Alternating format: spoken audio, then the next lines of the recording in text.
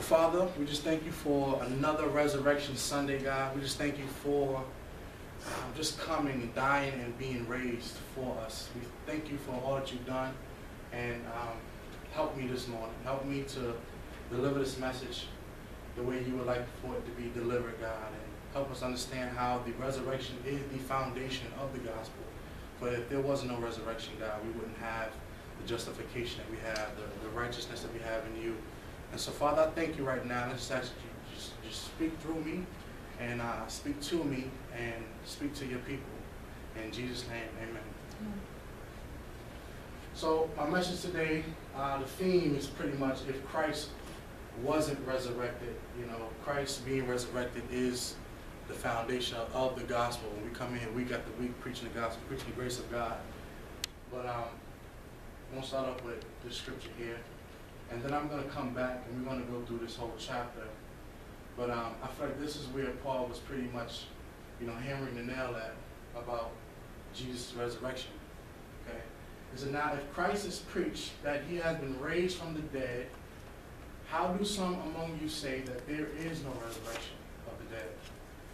But if there's no resurrection of the dead, then Christ is not risen. And if Christ is not risen, then our preaching is empty, and your faith is also empty. There had been some rumors going on within the church, some doubts, which is something that's common amongst Christian people. Not everyone is going to be 100% in their belief, but there was some doubts going on that there was no resurrection. Like, you die and then that's it. And so Paul is here. He's coming against that falsehood about Jesus not being resurrected or the dead not being resurrected.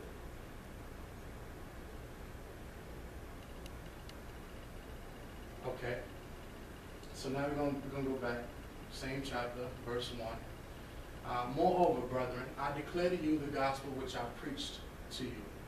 Another translation saying, I'm clarifying the gospel that which I already preached to you, which you also have received and in which you stand. So notice that the gospel is not just for the unsaved, it's actually for the believer as well. It's for the believer and the sinner. And so you receive the gospel, and even when you actually receive the gospel, you have to stand in the gospel. And so, verse 2, he says, by which also you are saved, if you hold fast that word which I preached to you, unless you believed in vain. For I delivered to you first of all, which I also received, that Christ died for our sins according to the scriptures. Notice here too that Paul considers the testimony and the accounts of Jesus Christ as scriptures. See, when a lot of the New Testament that was written by Paul, so it's not, he doesn't have the Bible the way we have it today. But the accounts of Jesus Christ, the Gospels, about his life story, how he died for our sins, Paul considers that to be scriptures. He acknowledges as scriptures. Verse 4, it said, and that he was buried, and that he rose again the third day according to the scriptures, and that he was seen by Cephas. Cephas is Peter. When you see Cephas, he's talking about Peter. Now Peter was the guy that when the pressure was on, he was the guy that denied Jesus Christ. When they said, no, you were with Jesus. No, I wasn't with Jesus. And to the point, they say he even cursed, that he wasn't with Jesus. And, but, once God started working, he's able to complete it, because Peter denied Jesus, but he's the same one that died for Jesus. And so if you look in the book of Acts, you see Peter was persecuted for Jesus. He went to prison for Jesus, but he had seen the resurrection of Jesus Christ. He's seen him in his resurrected state. So it kind of sealed his belief to the point that he was willing to die for Jesus. Amen? A lot, and the disciples, they wasn't just running around just going for something that they heard. A lot of them had walked with Jesus and actually seen him after he had resurrected. And so these guys were all in and going all out for Jesus and willing to die for him. Then by the 12, he was seen by Cephas, Peter, then by the 12. After that, he was seen by over 500 brethren at once, of whom the greater part remain to be present, but some have fallen asleep. So he was seen by small groups and large groups of people. And then Paul is saying he was seen by the greater part of these people that have seen him. Pretty much he's saying the majority of them are still alive. But some of them have died. Some of them have fallen asleep. And the reason why he's using fallen asleep because it goes with the whole theme of what he's talking about. That those who die in Christ, they just sleep. They'll be resurrected. So he's saying the greater part, the majority of them are still here. And what I kind of get in it is like, you can ask around, you know what I'm saying? Like you ever been like trying to prove something to someone, you're trying to prove a point and you're like, such and such was there, you know what I'm saying? Sean was there, he was there, he saw it, and so he's like, these people were there and they saw him. And he's trying to convince them that, Jesus was resurrected. Verse 7, after that he was seen by James, then by all the apostles. Then last of all, he was seen by me also, as by one born out of due time. I love Paul's testimony because Paul is like we just talked about Peter. Peter was the guy that denied Jesus. He wasn't really all in. He was willing to say, I'm walking with you, Jesus, and following you. But when push came to shove, he was like, I don't know him. Paul was someone that was going all out he was a religious guy. He wasn't just killing Christians because he's just killing Christians. A lot of times we talk about how Paul was a murderer and this and that, but he was doing it because he was being loyal to Judaism. And so Paul, as one being so religious and so legalistic, how many legalistic people today that's willing to say, what I was doing is wrong, and now I'm coming to the right way, you know what I'm saying? And so the resurrected Jesus being resurrected changed the religious guy to one of the greatest apostles from being a religious man, so legalistic in his ways, so dogmatic in his ways, to being the pioneer of the message about grace, the grace of God. It changes religious people. Now I'm going to scroll on down. What was that? That was verse 8. So we're going down to 12. Because pretty much he just talked about his testimony. Now verse 12, he said, now if Christ is preached, this is where we was at when we started off at. Now if Christ is preached that he has been raised from the dead, how do some among you say that there is no resurrection of the dead? Like how can you preach about Christ being raised from the dead and then say that we're not raised from the dead, we just die off, and that's it. Like, what would be the purpose of Christ being raised if we were never going to come with him? What would be the purpose of such a great miracle? It said, but if there is no resurrection of the dead, then Christ is not risen. If we're not raised, then there's no point. Christ was not risen. If we don't resurrect from the dead, then Christ wasn't risen either. And he said, if Christ is not risen, then our preaching is empty, and your faith is also empty. And pretty much what he's saying, if the tomb wasn't empty, then our preaching is empty. There's no such thing as him still being there,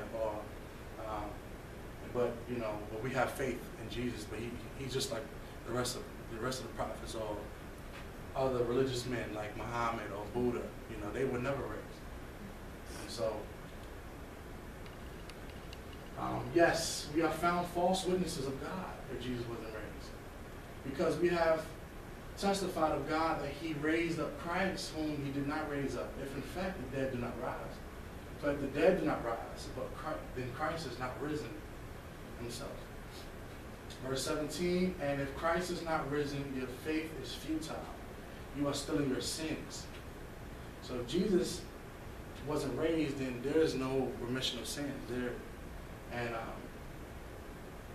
let me look at another scripture to kind of reference that. Who, which is Jesus, was delivered up because of our offenses and was raised because of our justification. It's pretty much saying this. He was crucified for our offenses. Our offenses is what put him to the cross. But him being raised up is our justification. And it's not really a new concept. It's really something that was even in the Old Testament where the prophets represented God to the people.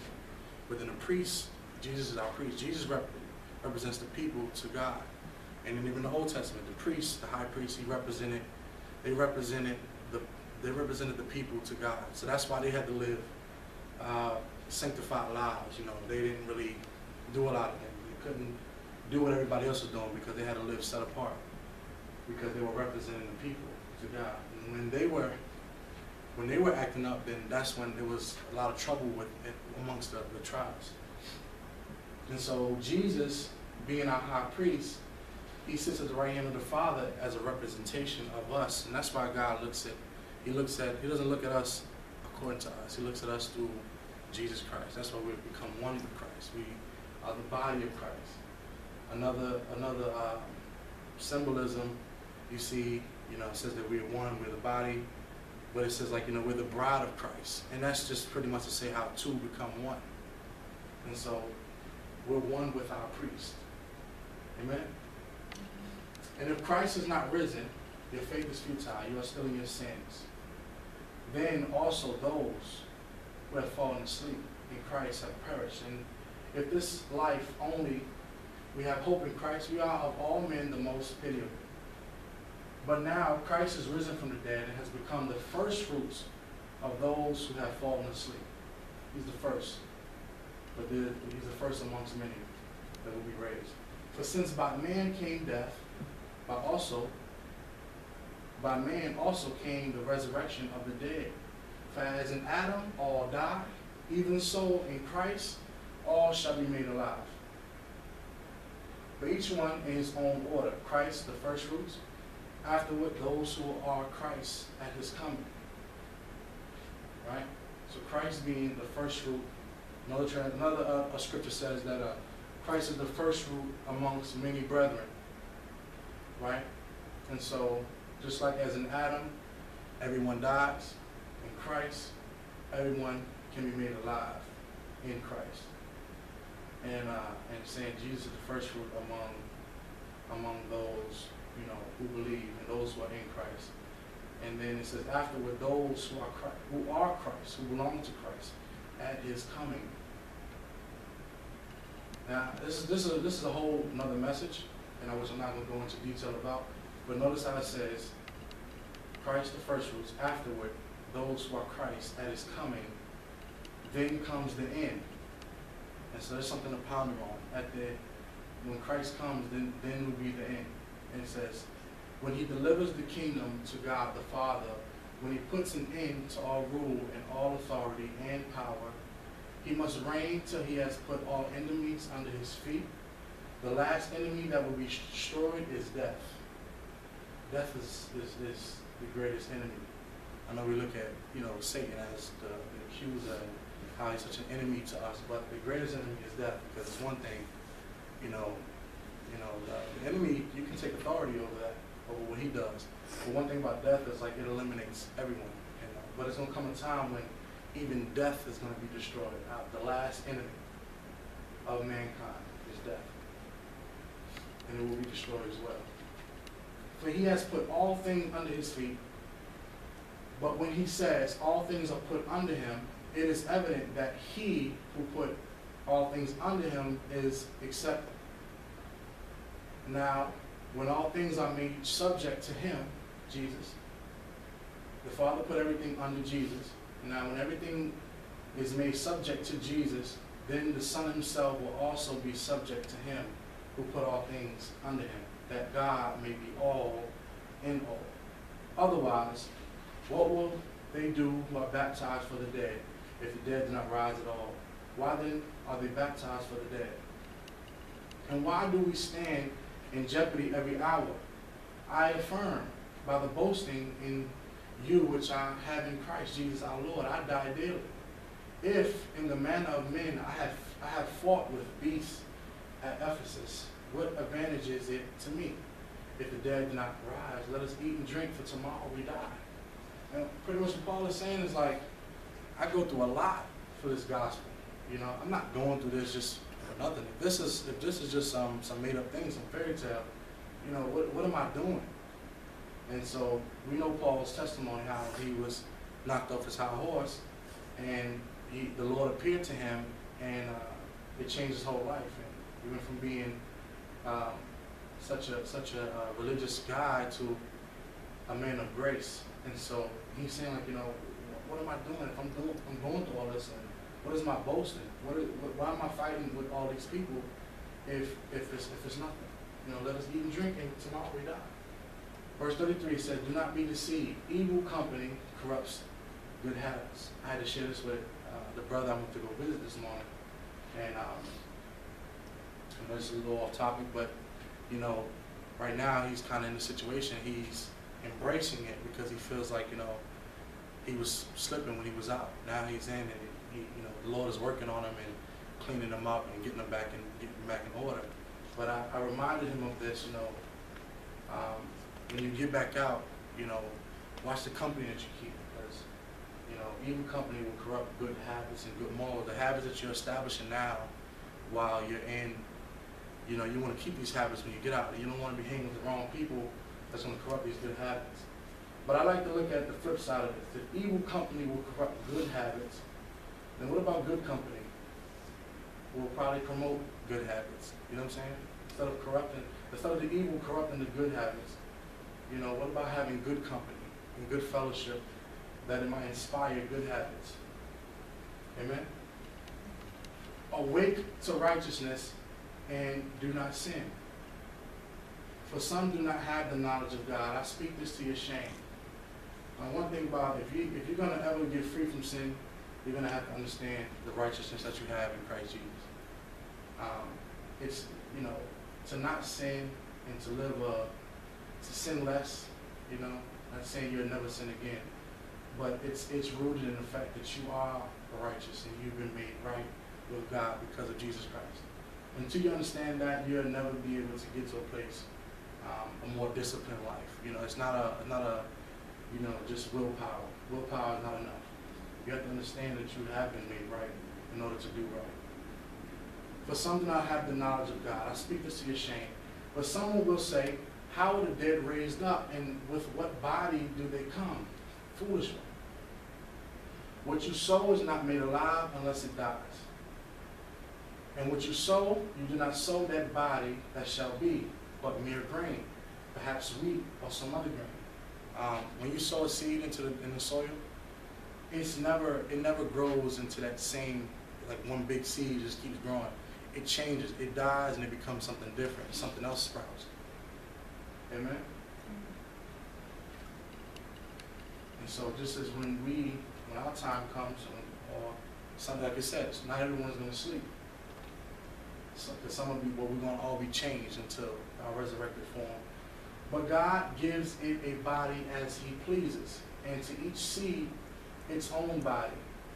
All flesh is not the same flesh, but there is one kind of flesh of men, another flesh of animals, another of fish, and another of birds. There are also celestial bodies and terrestrial bodies, but the glory of the celestial is one, and the glory of the terrestrial is another. There is one glory of the sun, another glory of the moon, and another glory of the stars. For one star differs from another star in glory. So also is the resurrection of the dead. The body is sown in corruption, and it is raised in incorruption. It is sown in dishonor, it is raised in glory. It is sown in weakness, it is raised in power. It is sown a natural body, it is raised a spiritual body. There is a natural body and there is a spiritual body. It was interesting, I'm studying on this. There was a time when Jesus would appear after He had resurrected, and they didn't even recognize Him. Now, people that actually walk with Jesus every day, and they were at His tomb, or when He appeared to His disciples when they were fishing, and it's like they didn't recognize Him. When He walked with the disciples on the road to Emmaus, it's Josh's favorite road we like to talk about. But they didn't recognize Jesus as He was talking with them. It wasn't until it was something He said and they realized it, and then He was gone. He vanished. Or when He was eating with them, He's breaking bread. And once He broke the bread, it was like something familiar about how He broke it.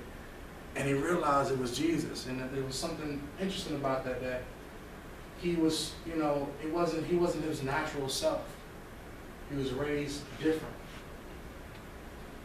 Verse 45, and so it is, the last Adam became a life-giving spirit. However, the spiritual is not first, but the natural, and afterward the spiritual. The first man was of the earth, made of dust. The second man is the Lord from heaven. As was the man of dust, so also are those who are made of dust. And as is the heavenly man, so also are those who are heavenly. Just as he is, we will be, and we are. And as we have borne the image of the man of dust, we shall also bear the image of the heavenly man. Amen? Still with me? Mm-hmm. Now this I say, brethren, that flesh and blood cannot inherit the kingdom of God, nor does corruption inherit incorruption. We look forward to that glorified body. It's just amazing how, like, I look at it too. Another point I just want to talk about is like the glorified body. It was like, all right, one thing I'm going to say is that we all are made up of atoms. All of us are made up of atoms. Like even these chairs are made up of atoms. Some atoms are further apart, but there is like a material substance that's in this universe that we live in, right? And it's like when Jesus came as a resurrected form, it's like he was able to be there and then kind of disappear and vanish. He was able to go through the walls, you know. So it's like he was physical enough to eat and to sit there and to be touched, but also the body he had was able to vanish and to go through walls, you know. And it's saying, like, you know, we will have that same thing as he had. The same way we picked up from Adam, we're going to pick up from Jesus. And so I just think about, sometimes it's mind blowing that what kind of material, you know, what kind of substance is this? His body. You know, I look forward to it. Behold, I tell you a mystery. We shall not all sleep, but we shall all be changed in a moment, in the twinkling of an eye, at the last trumpet. Again, I pointed out before, at the end. Now he's pointing out the last trumpet. For the trumpet will sound, and the dead will be raised incorruptible, and we shall be changed. For this corruptible must put on incorruption, and this mortal must put on immortality. The mortals will be immortals. Yeah. So when this corruptible has put on incorruption, and this mortal has put on immortality, then shall be brought to pass the saying that is written, death is swallowed up in victory. When we talked about how death is going to be the last enemy that's going to be destroyed. But when we have put on immortality and our body has been changed, we have a resurrected form, because as Jesus is, so we, death is going to be swallowed. There's not going to be death ever again. It'll be non-existent. And we'll live on for eternity. We're going to go on to John, chapter 11. So when Jesus came, he found that he had already been in the tomb 4 days. He's talking about Lazarus, right? Jesus came. They actually tried to get Jesus to come earlier than he came, but Jesus kind of tarried a little bit. He didn't come as soon as they wanted him to come, but he still showed up.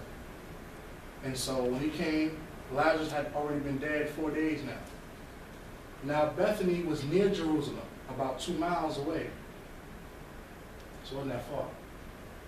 And many of the Jews had joined the women around Martha and Mary to comfort them concerning their brother. Now Martha, as soon as she heard that Jesus was coming, went and met him.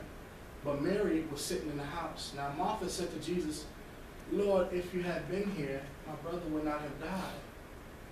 But even now, I know that whatever you ask of God, God will give you. Jesus said to her, your brother will rise again.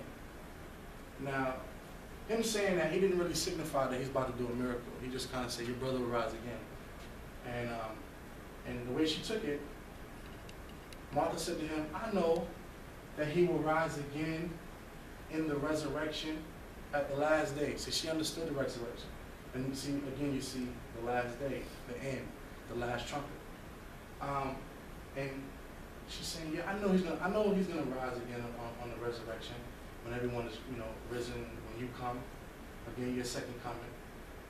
But Jesus said to her, I am the resurrection and the life. He who believes in me, though he may die, he shall live. And I love that. Jesus said, I am the resurrection. And it kind of reminds me of when they were trying to question Jesus about the Sabbath. And, he did things that they thought wasn't right on the Sabbath. And they tried to question him about it. And he was like, I am the Lord of the Sabbath. Jesus pretty much told him, this is my show. I'm the author and the finisher. This is my book. So if I decide to resurrect him right now, I can do that. If I decide to heal someone on the Sabbath day, I can do this. It's my thing. And so, she's like, I know you'll be resurrected on the last day. He's like, I am the resurrection. He who believes in me, though he may die, he shall live. And whoever lives and believes in me shall never die. Do you believe this? It's going back. 1 Corinthians, it said, now the sting of death is sin, and the strength of sin is the law. That's a very interesting point right there. It said the strength of sin is the law. A lot of times people think that grace is the strength of sin. They think if you preach grace, it's going to strengthen and encourage people to sin. And that's garbage. The law is the strength of sin. The law is what Paul was talking about when he was saying, that which I try to do, I end up doing. I try to not to do this and that. He's saying, he's talking about a person that's trying to obey the law and seems to can't get it right. They keep falling. And so it's the strength of sin. It says, he said another time, he said, if it wasn't for the law, I would not have even known what sin was. And because of the law, sin was revived and I died. But, you understand that? You get that? Mm-hmm. Okay. So grace is what empowers you to not fall. It was something that Josh said recently. We was at a Bible study, and he said, you can't freely, and I'm kind of paraphrasing it, but he said, you can't freely stand and do right if you don't have the freedom to fall.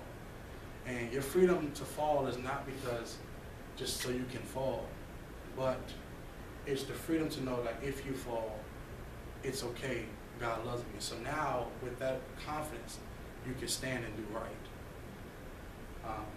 Another illustration he gave is like in acrobatics. The acrobat, they swing from different instruments, if they swing around and do flips and stuff like that, or they walk on a tightrope. Now, imagine if there is no safety net. I think it would be a lot more nerve-wracking to try to walk on a tightrope or do flips and stuff, knowing that, if I fall, it's over. Even like playing basketball growing up, like when you're at the foul line, and let's say if you're already ahead, where if you miss a shot, it's no big deal. But when you need to make the shot, and if it's counting, your win is counting on you making a shot, it's a lot more intense, and so you get what I'm saying? So grace is like that safety net that's there. If we fall, we're caught. But it frees us to stand up and do what we need to do and perform in this life and do the right thing. We're back. Okay, but thanks be to God who gives us the victory through our Lord Jesus Christ. The strength of sin is the law. But thanks be to God who gives us the victory through our Lord Jesus Christ, by the grace of God. Therefore, my beloved brethren, be steadfast, immovable, always abounding in the work of the Lord, knowing that your labor is not in vain. After he gave them all of this, after he gave them pretty much clarified the gospel, gave them the foundation of the gospel, which is Jesus being resurrected, and now he's able to say, hey, be steadfast, be immovable, always abounding in the work of the Lord, knowing that your labor is not in vain. Another thing I'm going to point out right here is about the victory. I love that. It says, but thanks be to God who gives us the victory. This is Paul's second letter to the Corinthians. And he's pretty much saying the same thing. Go back a little bit. But thanks be to God who gives us the victory through our Lord Jesus Christ. Thanks be to God. Now, thanks be to God who always leads us in triumph in Christ, and through us diffuses the fragrance of his knowledge in every place, which is the sharing of the gospel, the knowledge of Jesus Christ. But he's saying, thanks be to God who always leads us in victory. Thanks be to God who always leads us in triumph, always gives us the victory. We all have the victory here. And but the reason why is, I'm going to break it down here, why we have the victory. It says, but you are not in the flesh, but in the Spirit, if indeed the Spirit of God dwells in you.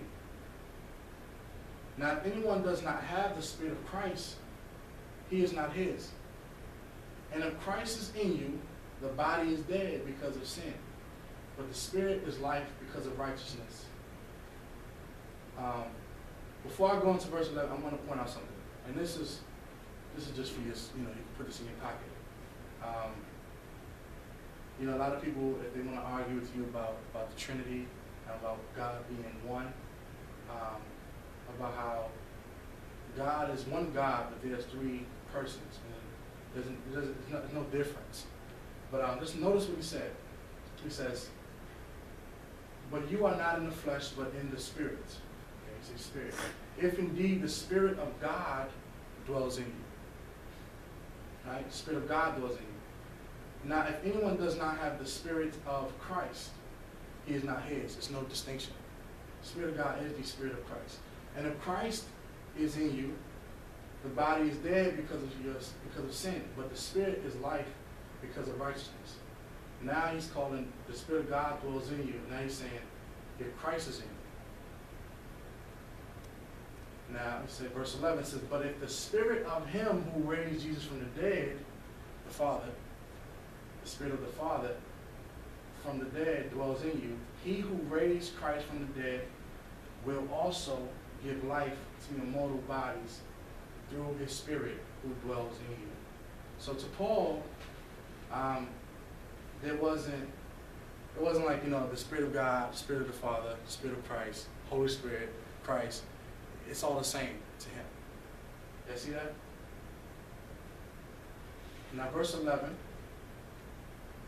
he says, but if the Spirit of him who raised Jesus from the dead dwells in you, he who raised Christ from the dead will also give life to your mortal bodies through his Spirit who dwells in you. I just want to focus on the first part, right? Because it's saying here, the Spirit of him who raised Jesus from the dead. The Spirit that performed the greatest miracle dwells in each and every one of us. Jesus being resurrected from the dead is the biggest miracle in the history of mankind. And the Spirit that performed that miracle dwells in each and every one of us. This is why we can go back. This is why he's saying, now thanks be to God who always leads us in triumph in Christ. But thanks be to God who always gives us the victory through our Lord Jesus Christ. This is why we have the victory. Because the greatest thing that was ever done, the greatest miracle that was ever performed in the history of man, the Spirit that performed that miracle is in each and every one of us. So what else can stop, what else is out there to stop us? Nothing. And this is why we always have the victory in Christ Jesus, because we have the Spirit that has overcome. Jesus said something. He said, in this world you will have tribulation. Not saying that we're not going to have trials and tribulations and challenges in this life, but he said, but be of good cheer because I have overcome the world. And so Jesus has overcome the world. He has overcome death.